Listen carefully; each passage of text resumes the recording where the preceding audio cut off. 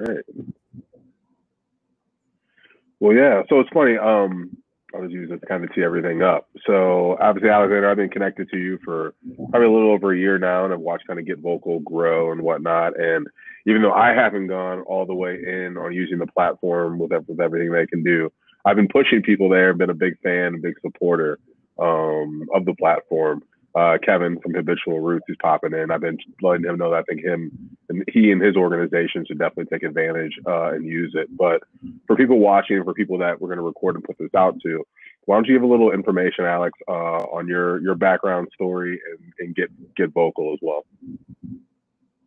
All right. Yeah. So I've been an entrepreneur for a while, pretty much all of my adult career, and done a couple of different startups in the fintech space first, payments and lending. And then just a little bit more than 2 years ago, started Get Vokl. And it all started with a very lofty vision that social media really does a great job at connecting us today, but doesn't do the best job at connecting us in a truly meaningful and substantial way. So Get Vokl, the whole idea, the whole genesis of the idea was to say, how can we have more in-depth connection around content that matters to people?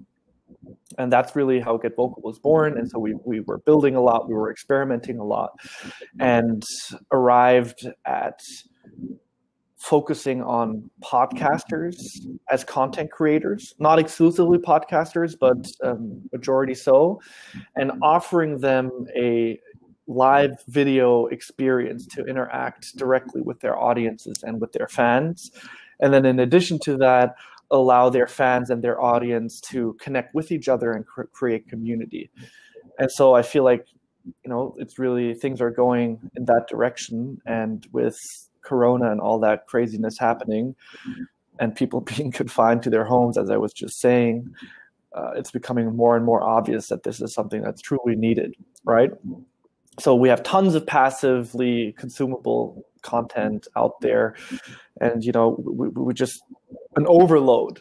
But I feel like there's an undersupply when it comes to content that people can really interact with and engage with, and that allows them to also connect to others that have maybe similar interests, that are kindred spirits and all of that.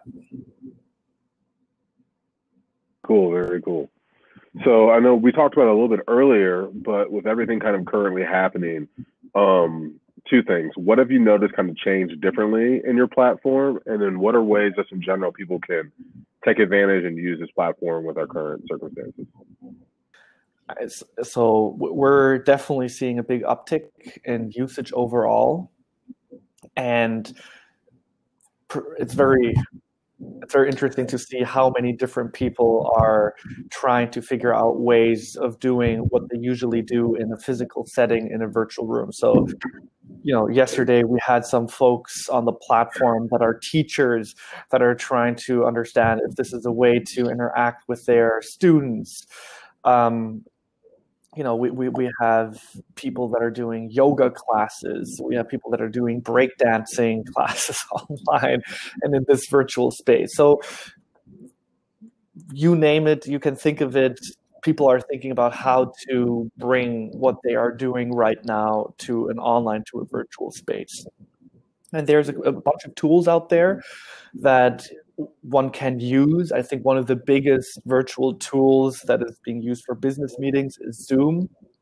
But Get Vokl is really more creator focused. Zoom is just everyone comes into the meeting. You can have meetings with up to 50 people and they become difficult to manage. There's always those two people that are not muting their audio and that feedback coming in. Get Vokl is really a virtual stage with up to 4 seats on that stage, and then you have the audience that can interact via chat and that can cycle in and off of the stage. And that's really what we're all about, and why this also is such a useful tool for especially podcasters. Yeah, definitely. Like I said, the podcast space has interested me for a while, and I think it just gives more engagement, in general. I think audio is the focus definitely where the world's going, but it's nice to be able to see, visually connect, be able to take people's questions in this format. Podcasting, you might always almost think that it's counterintuitive that Get Vokl would even be used by podcasters at all.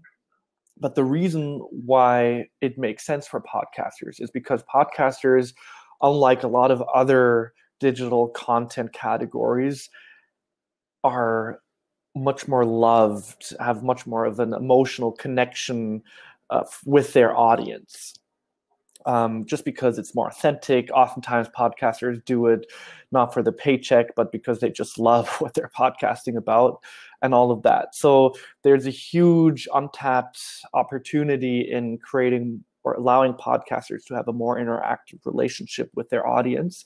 And then, of course, also allowing their audience to connect amongst each other, right? The two of us might be diehard fans of a super niche podcast that covers, I don't know, knitting or whatever, or some like extremely niche sport or whatever it is, but we will never hear about each other. We will never know each other, yet we have a super high affinity towards each other. We might even become friends. So Get Vokl's a space where you can create those connections around content that you really love.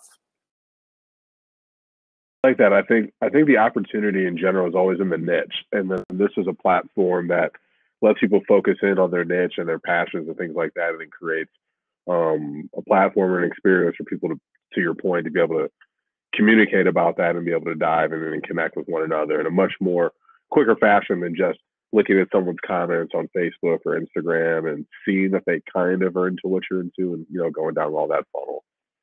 So yeah, different, right? If you want to just inform yourself about something and learn about something, there's pretty much a YouTube video, a how-to podcast, or whatever. You can get the information online on almost everything, regardless of how niche your interest may be. But there are a lot of areas, there are a lot of domains where the pure informational value is not enough, right? Where they're sort of connecting on an emotional level with the person who has a shared experience or something like that matters as well. So, for example, love, dating, relationships, sexuality. Yeah, you can, there's more than enough video or talk or also written content that you can read up on pretty much every topic. Yet still, if I hear you talk about it live, I can relate to what you're saying in a different way. And this content starts connecting with me more and becoming more impactful for me. And the same with a bunch of different topics.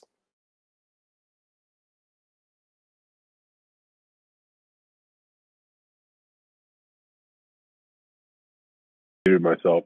I think that's a good point. The interaction, especially on some of those topics that are more personal, I think are key to kind of take it to the next level and to give that real time feedback to people.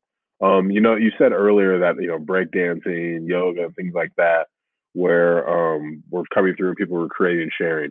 What other things do you just kind of see coming down the horizon? What type of people do you see using this platform or using just video in general to communicate and to deliver their messaging around their products and whatnot? Really started focusing more on podcasters, as I said. And so far we have a programming, we've sort of support a programming that's called the Connection Zone that deals with dating and relationships and sexuality. And we are launching other programming blocks as well within the next couple of weeks. So we're looking to get true crime and mystery fandom onto the platform on Thursdays. We're looking to get reality TV fandom, and by fandom I mean always listeners of certain podcasts that deal with different reality TV shows and whatnot, onto the platform on Tuesdays. We're looking to have a midday content block of parenting and family-oriented content on Mondays, and something more food and cooking and health and nutrition related on Sundays, and then sort of take it from there, eventually branch out into sports and everything. So I feel like those are some of the categories that we will be pushing. And then everything else just happens organically, right? We didn't reach out to breakdancers or to yoga teachers. They sort of just come onto the platform and figure out how they can make best use of it. And it's really interesting to see how folks get creative. Definitely. I'm interested. I'm hoping Kevin is able to come back on a little bit. His group, he runs Habitual Roots, is an emotional intelligence business, and he works with a lot of different people on, coaching them. There he is. I'll let him speak for himself here shortly. But so Kevin, now that you're back, I'd love for you to tell people a little bit about what you're doing, what your business is, Habitual Roots, what you're doing, how you've been adapting, and then also what you see with Get Vokl and how you're able to communicate with your audience and people in that route. So Habitual Roots is essentially a community around and centered around people connecting authentically with themselves so they can show up more fully in their day-to-day practices, in their work, in their relationships, in all areas of the aspects of their life, right? And so what we've done is we've created a methodology that allows people to interact in a deeper, more authentic way, but as well as we provide community events. So everything we do in businesses and schools, and as well as essentially in the community, it's really focused in person. So as you can imagine, with the shift and the growth and change in our community has really taken a pattern disruption to how we engage and interact with the people in our world. We, as Habitual Roots, are recognizing that we are not going to be reactive, that we're going to take a very calm, patient approach and find even more stillness in this time of chaos. And so we are strategically looking at the different platforms that we are vetting out. As of right now, I will say that we do love Get Vokl a lot. There are definitely things, and as you saw the email that we may have sent, some questions of how the platform may interact in that sense or in a more adaptive way as it evolves. And this could be a huge catalyst for Get Vokl and any other platform similar, but definitely looking to create more of a community here through Get Vokl, allowing people to share and speak up and interact and engage in a space such as this, right? So yeah, we're shifting very, very patiently, very still, and very just calm, versus everyone being very reactive, responsive, and just in a chaotic state. So it's necessary, I think, that this world is going through what it's going through. So what are some of the things that Habitual Roots would do in person? In person? So what we've done, as you can imagine, is just the basic things from yoga to meditations. That's easily transferable, but we do a lot of trainings and also a lot of interaction and networking experiences too. So we do things like mindful mingles. We do things like our Roots methodology training that takes them through 5 phases of reset, to organize, to overcome, so you can transform and smile day to day. So that's essentially our 5-step process, the training that we do in businesses that we actually work with groups and individuals on. Cool. That sounds exciting. Yeah. Yeah, ultimately it's for people to help integrate emotional intelligence, mindfulness, and just positive habits so you can really just show up fully as yourself. But it's a pretty fun experience, but ultimately we are still learning, especially with the Get Vokl platform, figuring out the Patreon stuff and figuring out the ways to have almost like a organization structure or a single sign-on structure too, versus having to, and I won't bring up those questions because you already have seen them. But yeah, whenever you get a chance, I'd love to hear the feedback on some of those.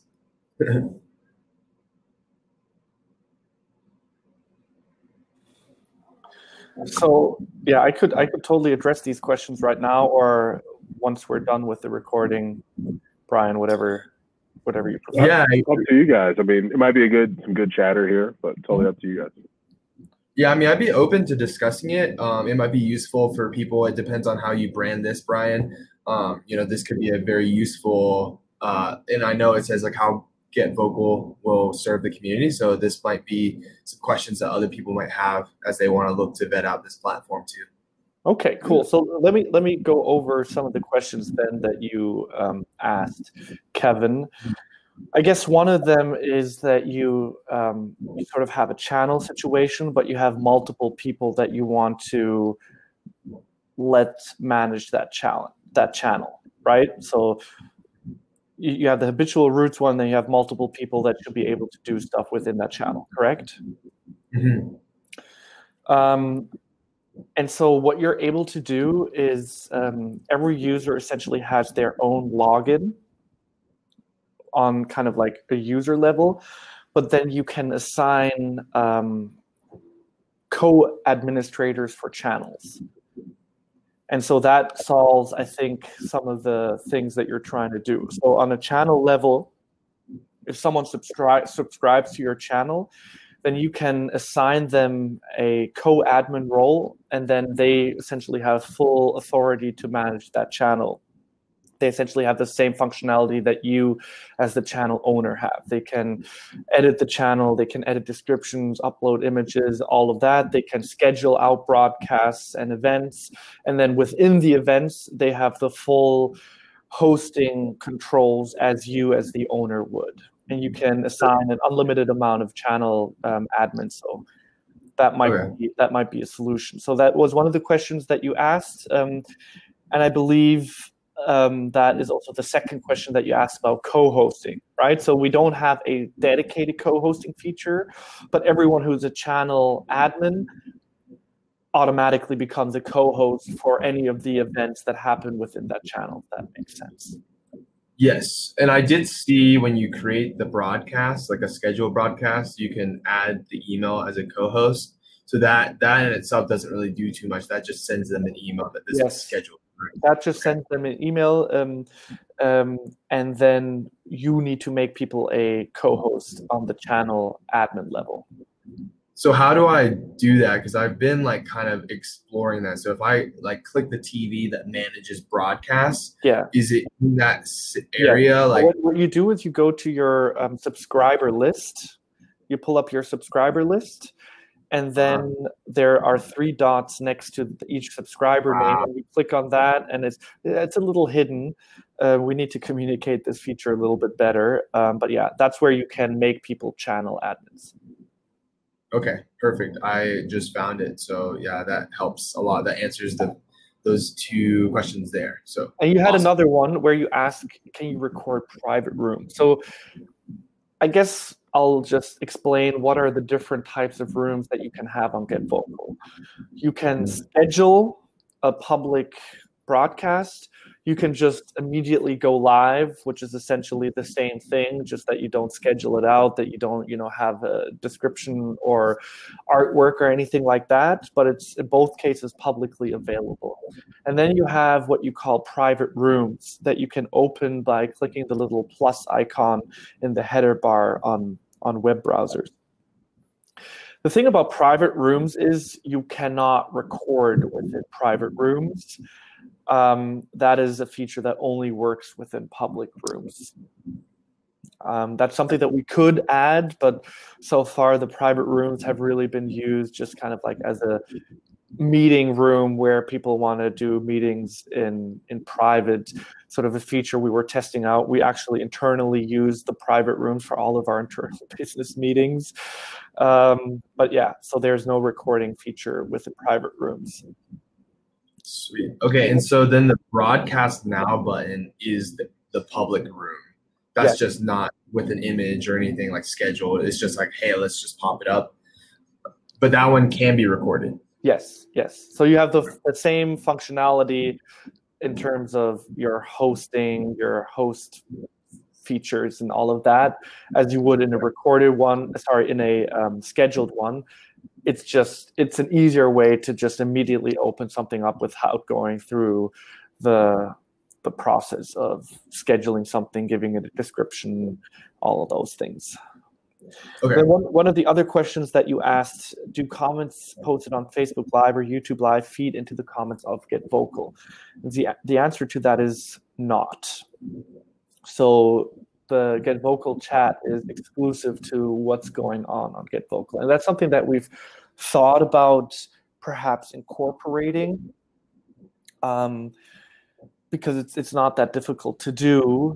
The thing is that we want to incentivize the communication that happens on Vokl, right? And so there are some services that allow you to pull in all of the comments, and then you can sort of answer so let's say YouTube comment comes in, you can answer the comment and then it gets pushed back out to YouTube.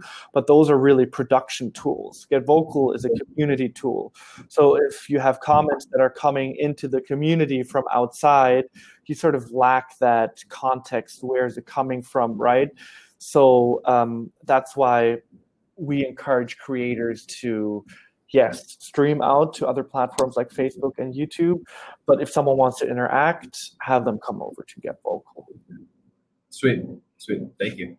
And so that's kind of like a strategic reason why we don't have that feature. And do YouTube Live or Facebook Live videos get saved? The answer is depends on what your settings are on YouTube or Facebook. So whenever you stream out from Vokl, that video will always get saved on Vokl and be available in your within your channel page. But then it depends what your settings are on Facebook or YouTube, whether they get saved or not. Facebook generally saves lives. YouTube, I think by default, does not, but you can set it in a way that it does. And that's only one of the settings that you want to look at when you're looking at your Facebook or YouTube accounts. Another one is your privacy settings, especially on Facebook. The default setting for live streams that are pushed through a third-party platform like Vokl would be private. So one of the things that we often see is that creators are like, why did no one see my Facebook Live? Well, you need to make sure that when you set it up, you give the permissions that the videos that are pushed through to your Facebook can be accessible to whoever you want them to have access to. Sweet. Thank you. Yeah, and those were just the questions that you asked. Do you have any other general questions or specific ones? Yeah, I not necessarily, but I think an added one that you just brought up was, so whenever I make someone an admin on the channel for Habitual Roots, that's the overarching company, how do they go about going to edit that channel, right? Do they always have to go to, like, is it on their profile now as an admin, or will they have to always go back to the Habitual Roots profile? No. So the way that it works is when you click on the Manage Channels icon and you are a co-admin of more than just your own channel, you will be able to select which channel you want to navigate to. Sweet. Okay. So you'll always be asked which one you want to go to when you click on the TV icon. Perfect. Yeah. And so yeah, we feel that that's something powerful. We have something else that we just recently launched and that we think is a very important feature, and we call it our Vcoin feature, our monetization feature. So essentially what happens is users can purchase Vcoin on our platform. It's kind of like a credit, and then they can spend it on creators either in their live events or also in their channel welcome room, which is constantly open. You may have seen that, provided that you enable it. That's a control that you can enable or disable. And then creators, when they receive these Vcoins, they can redeem those for cash that we as a platform pay out to them. And so the whole idea is that we want to give creators, again, our focus is, of course, I guess, podcasters, but then again, Vokl really has been built for creators that are catering to community. So I feel like Habitual Roots totally falls within our focal group. We want to give creators the ability to monetize their communities directly without annoying advertisements. So, I mean, everyone's kind of sick of ads, and ads also in many cases don't even work that well. And if you're creating content that's meaningful to your audience actually in many cases has a willingness to pay. And so this is a way where everyone sort of benefits. Your audience gets to show their love to you in a way where you're able to recognize them, and the rest of the community can recognize them as supporting you as the creator as well. And you as the creator obviously are able to earn an additional income, and there are no ads. So that's something that we've just recently launched and will be promoting more heavily.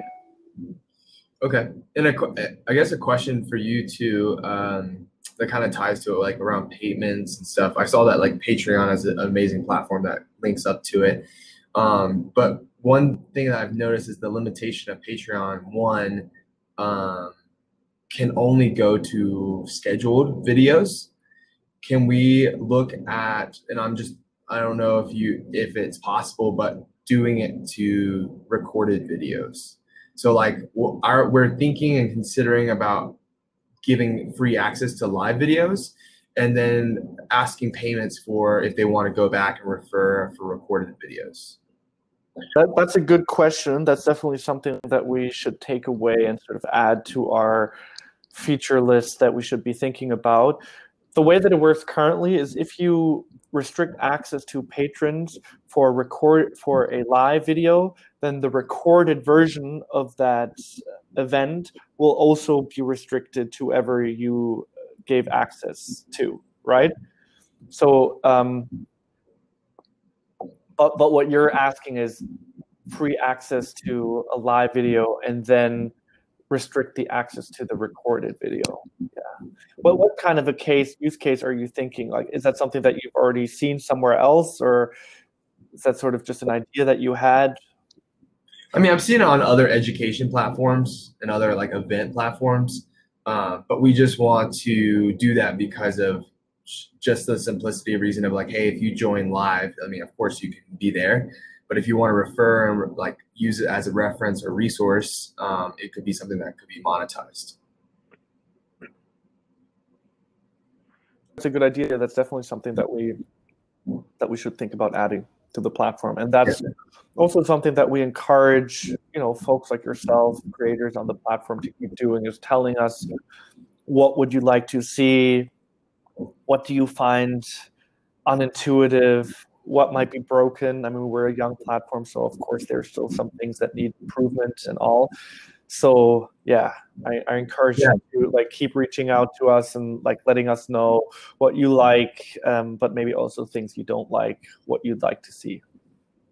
Of course, and again, I'm not the developer here, or I have some technical background, but I imagine like it could just be somewhat of like a similar thing what you're doing per video, but for just the recorded toggle tab of like, toggling saying, hey, all recorded videos must go through Patreon as well.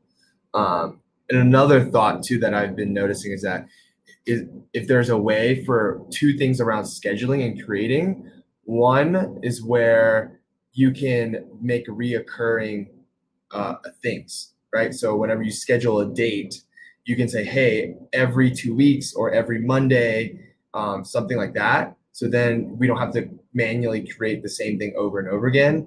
Or if you can't do that, then maybe a copy function of just copying that same event and just copy, save, copy, save. Just some ideas there. Very good ideas. Actually, I just had someone ask me the same thing earlier today to have recurring events. Yeah, and that's something, those are things that we could relatively easy, like it's not so hard for us to implement things like that. And that's our focus right now. We've built a lot of features. Now we really want to make sure that we improve the overall intuitiveness of the experience and make little tweaks like the one that you just mentioned. Nice. Sweet.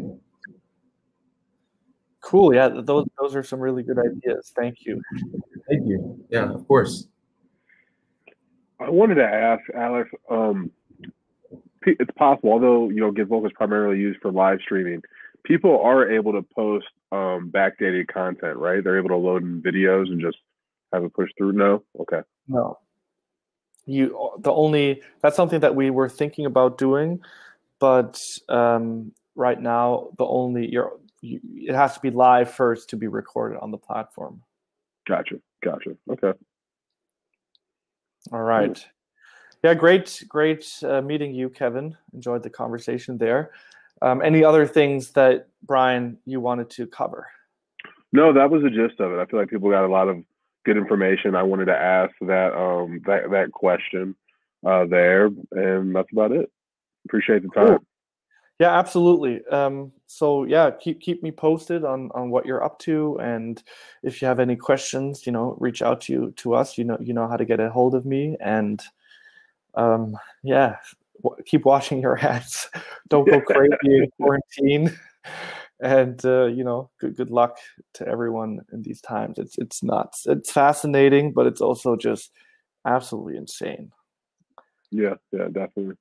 Well, appreciate the time once again. I'm sure we'll be circling back to you. I'm sure there'll be some new updates and things to share soon.